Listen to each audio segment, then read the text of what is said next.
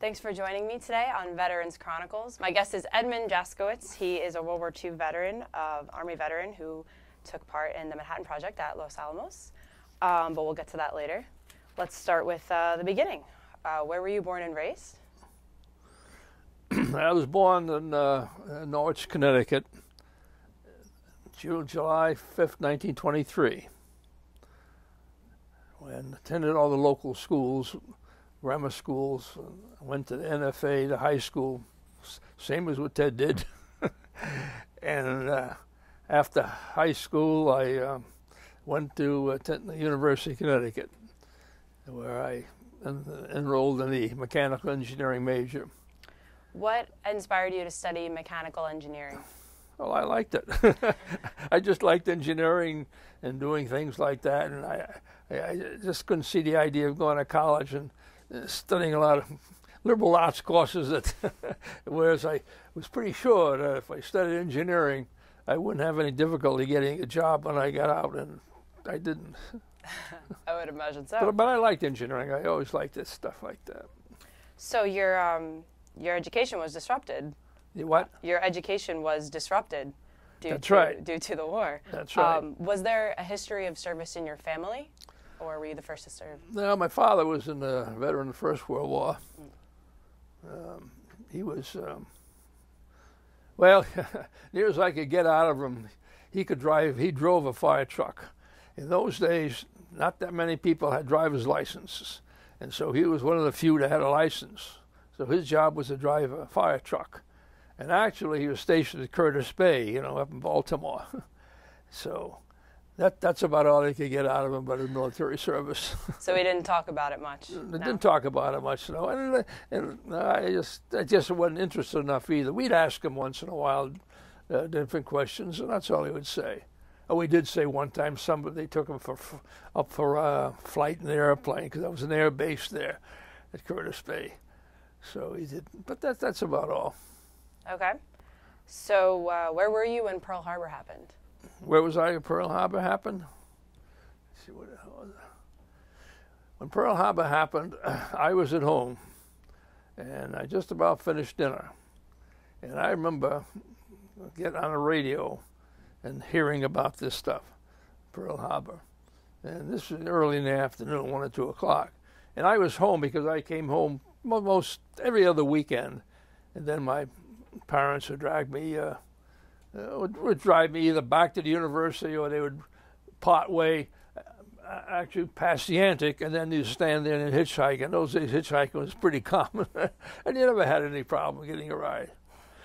So then I got to school, and we went down to the about dinner time, went to the dining hall, and of course everybody was talking about it, but there was not too much great agitation. It was very interesting. Everybody recognized it and all that, and we're at war and all that. But, in the atmosphere of the university, it didn't bother us yet. So that's where I was. Okay, so you didn't feel the urgency to necessarily, just yet. You didn't necessarily feel urgency about being at war just yet. No. The only urgency came was during that first semester. A lot of guys were dropping out. And I remember one guy, they joined the Army. They had an Army Reserve Corps there. And they signed up in the Army Reserve because they said, well, you won't be called up for a while. The strangest thing happened. He signed up because they called away the same semester. So a lot of guys started disappearing. Some signed up and some were drafted. So you were drafted in July of 44, correct? Yeah. What were your thoughts upon being drafted? What were your thoughts upon being drafted? What a crock. I say that because I was in my last semester at the school, and all I had to do was just finish out that semester, and I would have been it. So I had half the semester, and I got passed the exam and all that, and so a report for induction on July 20th, 1944, which I did, and We got together down in the town of Norwich, the hometown, and then they took us by bus down to New Haven. We were at the Armory down in New Haven, Connecticut, where we were actually inducted into the Army. From then on, we took a bus and they sent us up to I'm pretty sure we went by bus up to Camp Devens, or Fort Devens, and it's right outside of Boston. That I remember. My father attended was at Fort Devens also. Really? So, so you went to basic training in Camp Croft, South Carolina, correct? Yeah, we spent about 2 weeks at Devens there, and then I was transferred down to Camp Croft, South Carolina. Camp Crotch, as we used to call it. It's Camp Croft, Spartanburg, Spartanburg, South Carolina, for basic training infantry. And you were training to go to Europe, correct? You were training for combat. And what? You were training for combat, correct? You weren't. Well, everybody took basic training. Right. They trained for combat. That's correct. Everybody took the same basic training. So it wasn't until February of '45 that you were assigned to Los Alamos, correct? Well, we should back up a little bit. When we're in the service, infantry, Camp Croft, there was a notice that came around, said if anybody wants to apply for advanced training, Army training at college, go to attend a college, you should show up and take these exams on the weekend. So I signed up for it, and then comes the weekend, I take these exams. Well, my buddies are all saying, what a waste of time, what a crock. He said, well, you could be out drinking beer instead of taking an exam or something like that. But anyway, I took the exams. So. And then we got the word that, okay, you passed. I remember my score was 130. And 130 was, in the Army, very high. That was supposed to be Army IQ. So I was picked and somebody else, and we got our orders to go to, what the hell did we go? Let's see, from there. Then we went to North Carolina State. But the interesting thing is that my mother was quite perturbed that here I was in the infantry. I don't know if I've told you guys this story, but in the infantry, and she writes the letter to some general or somebody. I don't know who she wrote to, but she got an answer back in a while and says, well, you don't have to worry, ma'am. He's not going to be in the infantry. He's going to be transferred out to go to college. And so she knew before I did. And then I got the word that I was going to be transferred out and go to college, ASTP. So she must have been relieved. Well, she was, yeah. What were your thoughts upon learning that you would be taking a different route than necessarily engaging? Where was I, what? What were your thoughts upon learning that instead of going to Europe and fighting over there, that you'd be engaging in a different kind of warfare? Yeah, well, I thought, well, this may be more interesting, and to go to school, and besides, I could at least finish up my engineering training, which I did, because in the Army, I attended 8 semesters of college, and so as far as they're concerned, I was an engineer, graduate engineer, even though I didn't have a degree, but I was an engineer. And so that put me in a different classification. My classification was engineering aid, not infantryman or anything like that, but engineering aid. So that to me was a big deal. I believe Ted had mentioned that had you not been selected to study engineering, you would have eventually gone to Europe and fought in the Battle of the Bulge. Did any of your... Well, that's interesting, because that's what happened to most of the guys I was with. I found out later on that they were all sent over to the Battle of the Bulge. In fact, some of the guys didn't even get any leave. Usually, when you finished your basic training, they gave you leave, usually pretty good leave, 30 days or so, then you go back. But a lot of these guys didn't even get the 30-day leave. They just sent them all over to the Battle of the Bulge. So I have a couple minutes before the end of our first segment here. So after spending time at North Carolina studying engineering. One semester. One semester. You spent another 2 weeks in Oak Ridge, and then you were assigned to Los Alamos. That's correct. Tell me about some characters that you met at Los Alamos. The what? Some characters that you met at Los Alamos. Okay, they're all characters.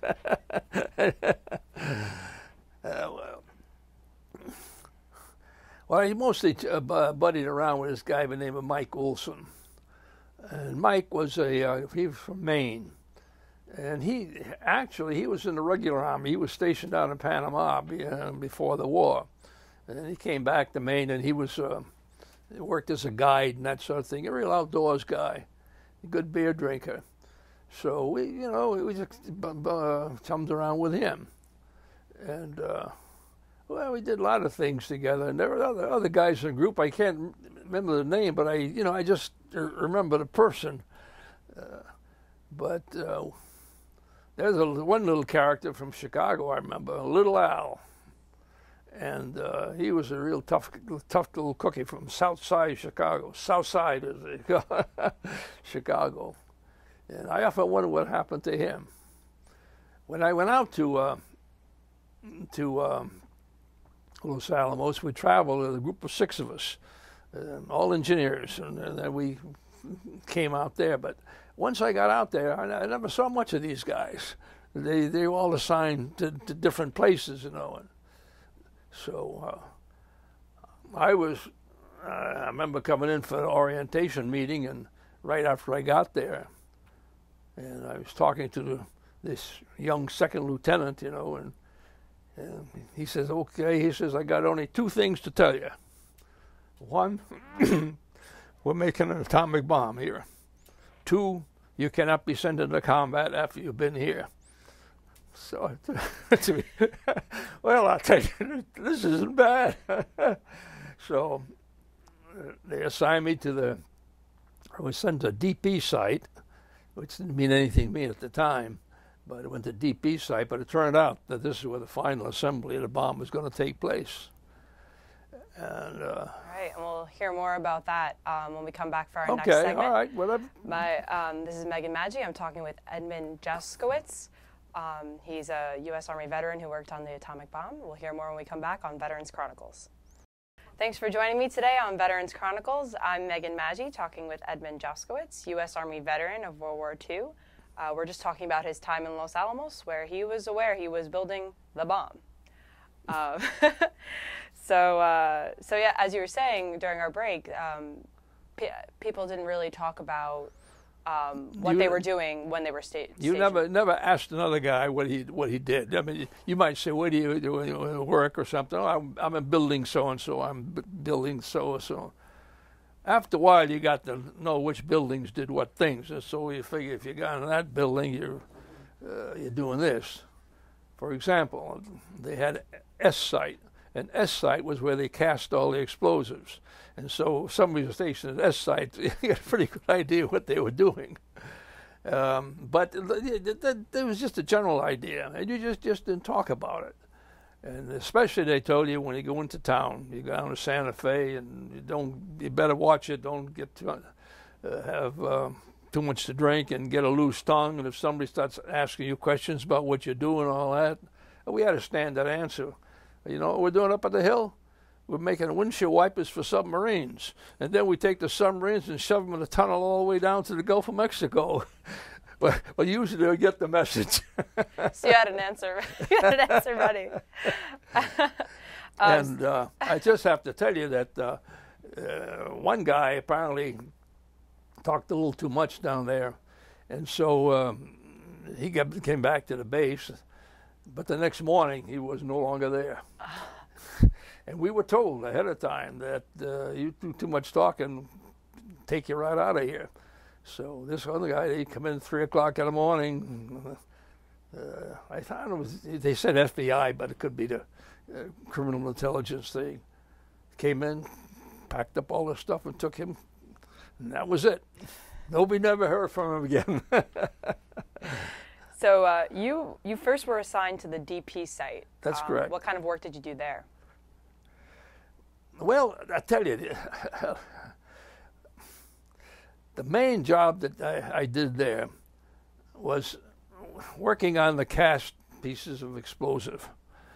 They would cast these explosives into a shape, and they called them lenses. And they would cast them into a shape so that they could assemble them around a central sphere, which is about 2 feet in diameter, where all the hot stuff was. And so they assembled 2 layers of these explosives around this sphere. And so I remember vividly taking those lenses, and you very carefully, you couldn't have any nicks or chips or anything out of it, because if they did, they'd throw it out. And so you'd be very careful. You'd take it, and we used to tape all the faces, the side faces, not the inner and outer faces, but the side faces, with a cloth that looked like a pool table cloth. In fact, it probably was, but to us, I mean, this is a pool table cloth. And so you have to tape that on carefully on in a certain way, and not make any chips or breaks. If you break the explosives, they would just throw it into a separate container. So continue on this thing, because very interesting. They had a lot of scrap explosive, and they keep storing this stuff. So they decided one time, we better get rid of this scrap stuff. So they made an announcement: we're going to take this scrap stuff and we're going to put it all together in a big pile, and we're going to detonate it, get rid of it. So everybody knew about it, and so we went up there, and the time came, they set it off. Jesus, that's amazing. It's a bigger explosion than anybody ever thought. Shook the ground, and everybody thought the S site had blown up. So everybody enjoyed the explosion, but the high command decided we better make smaller piles of explosives the next time. So you witnessed some of the original testing. Well, the actual testing I did not. Okay. But I did help to prepare the place. At Alamogordo, they had built this tower, and they wanted to make a test ahead of time to see how the explosion would be. So we were sent down there to stack up these explosives in a certain way. And I think there's about 100 tons of explosive that we had to stack it up. And it came to us in boxes. And then we had to unload the box from the truck, and everybody would just, what the hell they call it, just carry it along, So after a while, it gets a little dull, one guy would take the case and he'd throw it to the other guy, and they'd throw it to the next guy. And a couple of the officers around there said, well, I wouldn't do that if I were you. I said, you want to get the job done, don't you? So we just kept throwing it. Pretty soon the officers disappeared. We never saw them again. And so we just kept unloading the way we were loading. Just about one more minute before we take our next break. So after DP site, you were assigned to S site, which was the explosive site you were talking about. How was that work? That in there you were actually building explosives, correct? Well, you jump ahead quite a bit. I mean, if you want to do it that way, that's all right with me. But we finally finished assembly of the bomb, and had everything on there, all explosive, and we had what we called the harness. The harness consists of all the wires, one single wire going to each lens, and then it connected the detonator. Now the wires, each wire was the same length. Even if the lens, no matter where the lens was, it had to be the same length, so they'd all go off at the same time. And so they jammed it all in there, and I remember we assembled it, and then we clamped the halves of the bomb together, and that's when several of us signed our names on the front of the bomb. And everybody trying to think of some smart comment, but I just signed my name, and that's all. And then the bomb was shipped out. This is the big one. I saw the little one, the Thin Man. They had it there when I first came in. In fact, they showed me to it when they had the orientation. He showed me this in the box. This is a Thin Man. This is going to be shipped out now. Next. And then the Fat Man, the big one that I worked on, that was shipped out again. When that was shipped out, then I got to leave and I went home. And back to Connecticut, and people say, well, how long is this war going to last? I said, it'll be over in 30 days. And they looked at me, how do you know? I said, it'll be over in 30 days. We knew that once the bomb got out there, they'd drop it, and that was going to be the beginning of the end. So you knew. Yeah. We'll get back to more of this on our next segment. I'm Okay. Megan Maggi talking with Edmund Jaskiewicz, U.S. Army veteran who worked on the atomic bomb, here on Veterans Chronicles. Thanks for joining me today on Veterans Chronicles. I'm Megan Maggi. My guest is Edmund Jaskiewicz, World War II Army veteran who spent some time in Los Alamos working on the Manhattan Project. And earlier we were briefly talking about testing Right. the Fat Man, the bigger one, as well as the smaller explosives. Did you want to talk more about that and your experience? Yeah, actually, see, we set up the explosives, 100 tons of explosive, and they wanted to see what it would be like.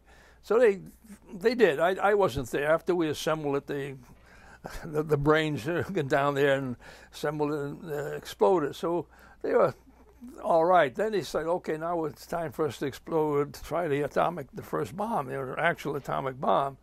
So that went off in July, I think about 16th or something like that. And so they set that one off. And that was a little different. I didn't go down there for that, but a couple of my guys from my group were down there. And after the bomb, sometime after the bomb went off and things had kind of cooled down a bit, they went out and they walked on the actual site where the bomb was right up ahead. And he said the sand was all fused together, like green, and it looked just like a broken beer bottle, you know, that green glass all around. So naturally, guys being what they are, broke off a few pieces, you know, and take them as a souvenir. So they did. And I heard from about this one guy that after a while, when he got home, he found he had something with his leg on his thigh. It was kind of looked like a burn. He wondered what the hell it was. Then it dawned on him. He carried that piece of radioactive sand around in his pocket, and it caused a burn to his leg. So they got rid of it. He got rid of it pretty fast.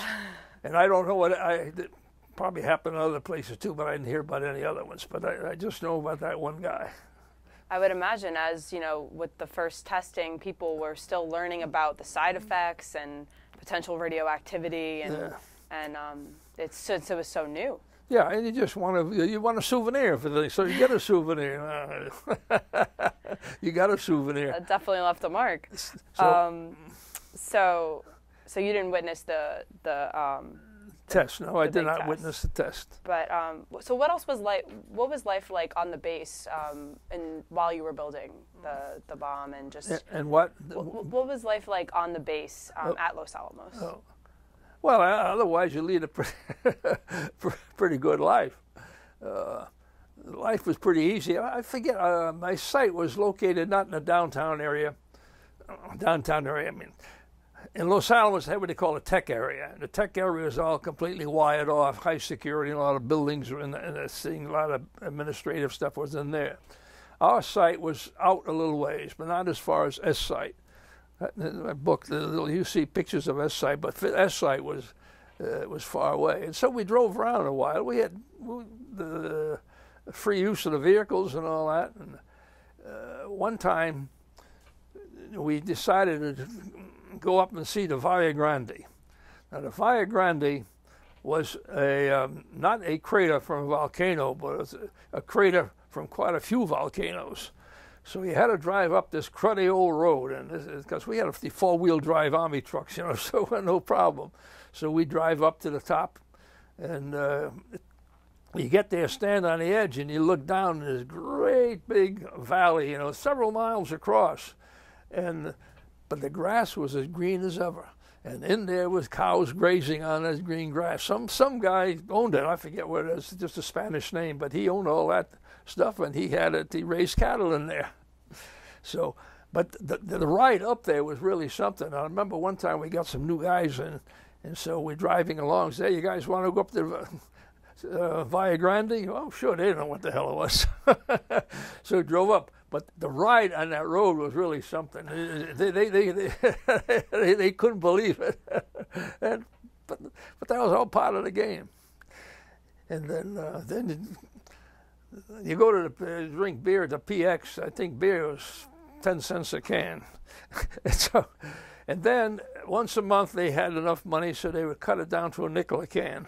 And so you go down there with half $1, and man, you can get a pretty good buzz on. Certainly different than today. Oh, certainly. And then they would, different tape guys, they had 4 or 6 people at a table, you know, and booth, and they would take the cans and they would stack them. They would stack them in all kinds of pyramids and all that. Well, there's always some wise guy say, hey, I'm going to take a can, he'd throw it to the next table, knock the pyramid down, and then the fight started. Now, they didn't really fight because the MPs were right there, but they heard a lot of bad language and stuff, and everybody else laughing like hell. So you still had some fun, or managed to have fun while, we had a lot working, of fun. while working, or after See, downtime. we had a movie theater. And the movie theater was quite good because we get first-run movies there. As soon as they release from Hollywood, they'll go to the military. And so quite often, as soon as we finished eating dinner, we would just head for the theater. And when that would go on, then we'd wait to see the movie. The most memorable movie there was Ray Milland's Lost Weekend. Are you familiar with that movie at all? Well, it's about this guy who was an alcoholic. And he's drinking like crazy and all that sort of stuff. But as soon as the movie ended, everybody says, man, the hell with this, let's go to the PX and drink. so after the movie didn't determine, we head for the PX and drink beer. So after watching, talking about life on the site, after watching testing of the bomb, you knew, you said, as you told your friends, it's going to end, the war's going to end in 30 days. So you knew when it was going to be deployed. Obviously you were happy to see the war end. I'm sure a lot of people were. Yeah. What were your thoughts about this type of weapon being used for the first time? I know there was discussion of using it in Germany, but since the war had ended sooner, it was the discussion in Germany wasn't too serious. They discussed it, but Germany's too crowded, you know. I mean, the country of Europe is just a little too small. And so after the interesting thing is, on several different occasions, I would talk to other vets, you know, and they'd ask what you did, and I said, well, they helped make the damn bomb. One guy said, man, I'll tell you, glad you made it, because we were training for the invasion of Japan. And another guy I know, he flew attack bombers in Italy, and he said, we were getting ready to do the same thing over in Japan. So he says, you saved us all this trouble. I said, be my guest. So it worked out pretty good that way. And then, of course, as soon as the bomb was dropped, it wasn't well known, but they didn't have another bomb ready, but they could have had. They were preparing, they were making these containers that keep the hot stuff in. And one of the guys that we know real well, he says he's worked in a machine shop, and he says, you know, we got an order for several hundred of these containers, so I guess we're going to make several hundred more bombs. But we never did. But you had the means. Yeah, you had the means to. Oh yeah. It just takes a little time to get all the stuff together. But anyway, they were ready to get some more. They probably should have got a few more. It would have cleaned the island of Japan right off the map, you know. But so what? I mean, the first time this type of nuclear weapon was used, what were your thoughts upon how this would affect the world? How it would affect the United States' role? What did you think at the time? We got enemies. Kill them. Get rid of them. And then they'll learn. And it took the Japanese a long time, but they finally learned. That's why nobody had any qualms about the bomb at all. And if you got a good weapon, we'll use it. And so that's what we did. So I didn't have any qualms about it. The bomb dropped, the big one dropped, it killed 40,000 people instantaneously. Another 40,000 died shortly thereafter. Did I have any qualms? Not a one. I mean, the fact that 2 were used, I think, says a lot. Says a lot about the aggressor, or not the our opponents. The fact that the 2 were employed. Yeah, but you see, the opponents didn't know how many we had. See, neither did the Russians. Nobody knew how many bombs we had, and so we wanted to show them there's more than one. So that boom, and a week later, boom again. How long is this going to continue on? Right. So, so after. So you still stayed in the Army after the bomb was used and through the end of the war until March of '46, correct? Yeah, right after the bomb was dropped, we started, my group, at the Deep East side, was kind of broken up because they were not going to no more assembly. So then I was sent out to S site, being an engineer, and I worked at an S site in the engineering department, and where we devised things like the a production line for explosives and so like that. And I did that up until March, and then I was discharged. But I figured, what am I going to do the rest of the year? I might as well come back here. So I did. I went home on leave, and then I came back, and I worked as a civilian, doing the same job I did before as a GI. But in the engineering group. And 2 things I remember specifically. I designed a wagon out of tubular aluminum, about 2 inches in diameter, and a wagon for hauling high explosives from one end to some department to another, something like that. And then I also designed a production line for the high explosives. And so that was... And then the other engineering things that came along, but those are the 2 main things that I remember. And I did that till about December of the year, and then that's when I left and went home. So, we had a good time. Of course, when I come back and work as a civilian, it's a little better time. In the first place, I had a better place. I had a room. Instead of being in a barracks with a bunch of guys, they had a sort of barracks where they had rooms in it. And so I had a room there. So that made life a little better right there. I would imagine. So so after working with the Army, you only had a little bit left of college, that just before you were about to finish, and then you ended up getting deployed. So then you went and finished up, correct? Yeah. After so you finished in '47, and you worked for General Electric. Yeah. But the interesting thing I start out the class, and it's just like I've never been away. I've been away for almost 2 years from school. You just go to class, hello everybody, because there's a different bunch of guys in the class now. Right. And the professor made some acknowledgement, that I was back, and so we finished up. But the interesting thing was I picked up enough credits that when I went to North Carolina State, that I only needed 5 more credits to graduate. And I think I needed 140 credits to graduate. I only needed 5 more because I credit.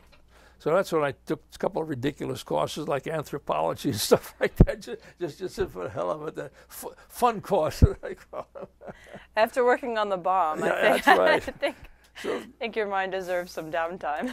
Yeah, and then when we graduated, you get these different job offers. I remember I got about 4 or 5 job offers. Engineers, pretty good demand in those days, and then I picked that one from General Electric, but I only picked that after I went up to the school once and I talked to a guy that I knew, and he was telling me about one of his friends that took this job at General Electric as a test engineer. And as a test engineer, you work on different jobs for 3 months at a time, and you can pick your jobs you want, and just to get the feel of the company and what kind of work you wanted to do. So I thought it was a pretty good deal. I said, well, if that's what they do, then I think I better take up their offer. So that's what I did. I accepted the GE offer, and I went to work. First I worked in Bridgeport, Connecticut, working on mercury switches. Then I went to Trenton, New Jersey. Now, Trenton was a good place because a bunch of guys from different colleges all around the country that came there, and we had a good time. We did a good job working on dishwashers and dryers and things like that. But that was a good time because they were a fun-loving bunch of college guys there. And a couple of the guys I just remained, you know, acquainted with for many years afterwards. But then after Trenton, I went to, let's see, I go to Erie, Pennsylvania, I think, yes. Where I worked on locomotives. I think that's the photograph that you saw in a locomotive. I worked on electric locomotives. And then I went to Schenectady to work on small motors. Yeah, everybody more or less had to go work on small motors because of General Electric. But then I found out that they had this program, a patent program, where you'd work during the day, and then at night you go to law school. And General Electric would pay half of that in law school. So I applied for that, and you know, interviewed, and I got it. I went down there, and of course the thing was that I had the GI Bill, so really it didn't cost me anything. Didn't cost GE anything either. So I had enough time with GI Bill to go all the way 3 years through law school. And you went to George Washington, right here in D.C. Yeah. Okay. Yeah. So what inspired you to go to law school? And what? What inspired you to go to law school? Well, the engineering I thought was pretty interesting, but I wasn't that keen on, you know, being an engineer. And then the law is kind of interesting, then especially with patents, you know, because the patents, you had to have a technical background of some sort. And so I said, well, I'll try it. And I did. I just wanted to do a little more than just being a plain engineer, but at the same time, I wanted to be able to use my technical knowledge and skills, whatever I acquired. So law school was the answer. Very nice. We're at the end of our program here. Is there anything, when you look back at your service in the Army, your work as an engineer, and how that, you know, eventually parlayed into your later career with General Electric, and even into just the company that you eventually started.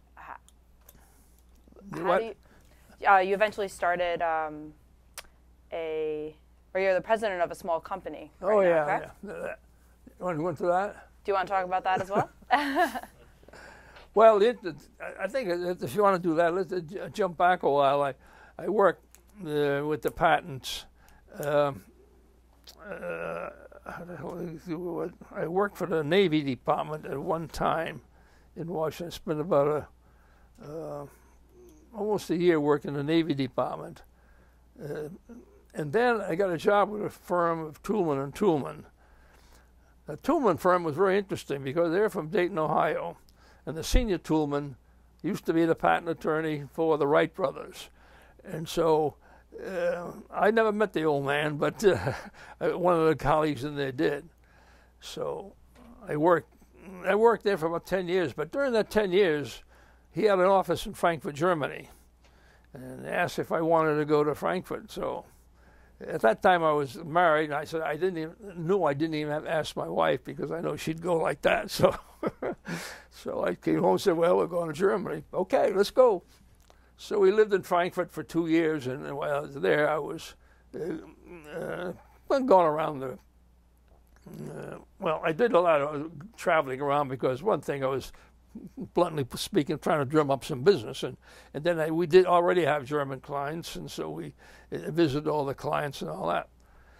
But it's very interesting because when I started talking to some of these guys that had been in the German army, and so we exchanged stories back and forth. The best one I heard was that we had this one guy. He was kind of an academic type, and he was telling me that he was drafted in the German army, and he finds himself out in a pillbox on a beach in Normandy with 3 or 4 other guys. And they're all in the same category. They're all students, these guys. They couldn't care less about the war. They're all students. So they said, okay, when we see the first guy coming to the beach, down on the beach, we run out, throw up our hands and run out, don't fire a shot. And that's what they did. He says as soon as they saw the first Americans, they ran out of the pillbox and all surrendered, and that was the end of the war for them. But a few other war stories like that. Talked to some of the guys. It was pretty interesting. Interesting to see it come full circle that you had the opportunity to talk to Oh yeah, well, Germans I about their... appreciated that. Yeah. And going around and put it bluntly, look and see what damage we wrought on the. There's still quite a bit of damage. A lot of those places weren't built up then. And so, any last thoughts on your contribution to one of the most dramatic weapons that really shaped the 20th century? I mean, it's... Well, I'm just proud of it. I worked on the thing, and especially in the final assembly group. I don't. There must have been about maybe 20 guys or so in our final assembly group, and we had this distinction of packing, assembling the whole thing, and then shipping it out. And I always thought that was great. I'm proud of that.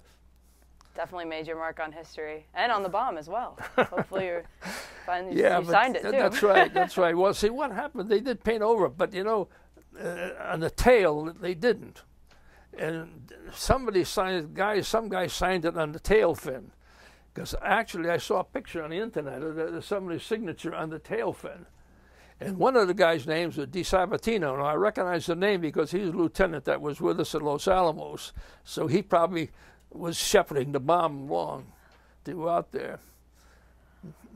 Well, sir, it's been an honor. Thank you for your service. Thank you for your contribution. Edmund Jaskiewicz worked as a U.S. Army veteran of World War II, worked on the Manhattan Project, and would later go on to study law and work for General Electric. We're honored to have him with us today, honored to thank him for his service. I'm Megan Maggi, and this is Veterans Chronicles.